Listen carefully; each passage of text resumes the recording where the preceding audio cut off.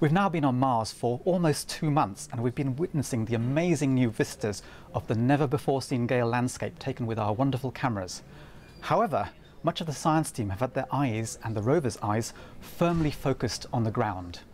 On the drive from the Bradbury landing site to our current location, we have been analysing 3 really interesting outcrops that we have called Goulburn, Link and Hotter. If we look at the Hotter outcrop, we can see a distinct layer that has been tilted and eroded, and this allows us to look at the cross-section through the layer.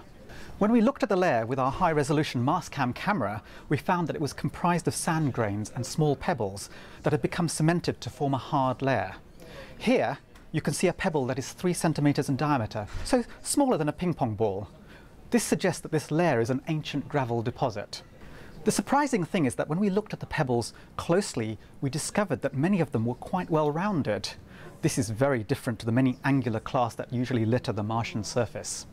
On Earth, rounded pebbles are a common telltale sign of rocks that have been transported by water, for example in a river or a stream. As water flows over a riverbed, if the flow strength is great enough, the pebbles are lifted up into the flow or rolled along the riverbed, and they become pounded and battered against each other, and this causes them to become rounded through time. So what we think we might be seeing here on Mars is an ancient riverbed with the pebble beds representing old stream deposits. The size of the pebbles tells us that these rocks could not have been transported by the wind. So how did this pebble deposit get to be here? If we look more broadly in Gale Crater, we can see that there is a prominent feature that geologists call an alluvial fan. Alluvial fans are cone-shaped deposits of gravel and sand that accumulate where streams exit mountains. In Gale Crater, there is a 10-kilometer long fan formed at the mouth of a 30-meter deep canyon that is derived from the crater rim. In this video, we're going to take a look at fans in Death Valley and explore how they form, and then travel back to Gale Crater and explore the relationship between the fan and the landing site as well. So we'll begin with a flight into Death Valley. We've outlined it in white, the boundaries of 6 alluvial fans that we fly into and see outlined, 4 facing us and 2 at our feet. The ones facing us are steeper and come out of a steep canyon.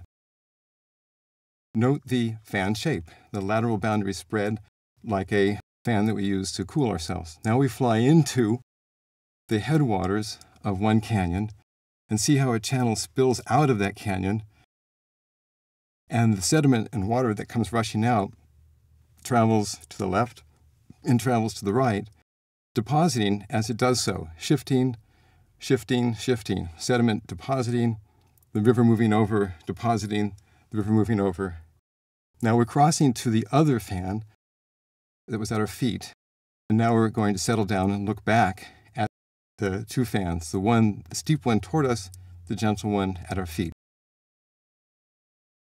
This is Gale Crater, and we're flying in toward the Curiosity landing site. On the image, you'll see red lines delineating the boundary of an alluvial fan, and the blue delineates fossil channels. In the foreground now, you see a canyon that's some 18 kilometers long, 30 meters deep, 600 meters wide.